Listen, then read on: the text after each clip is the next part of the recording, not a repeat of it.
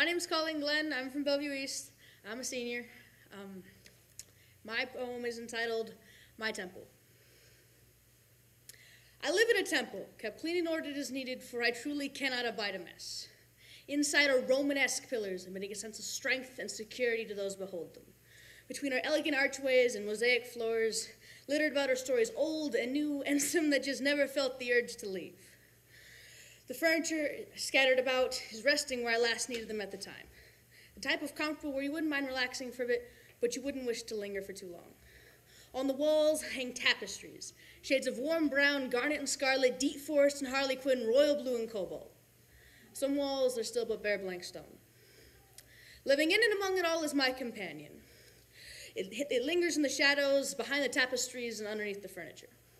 Before I only caught a glimpse of it here and there, black and shapeless with a sheen like oil.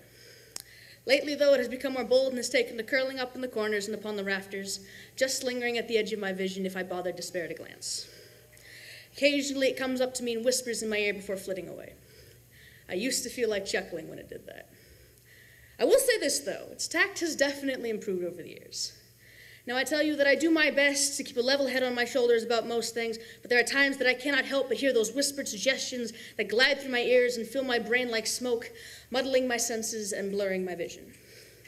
It started with exterior design.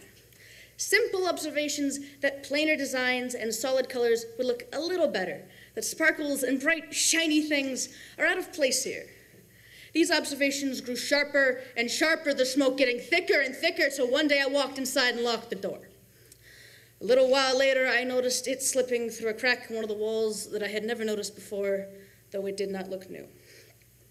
But upon finding that I am quite content with how I have decorated the halls of my temple, it has reverted back to what it knows best, exterior design.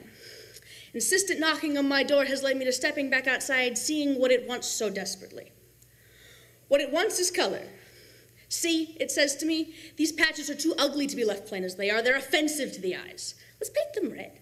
You have enough of it lying about, so it shouldn't be too much trouble.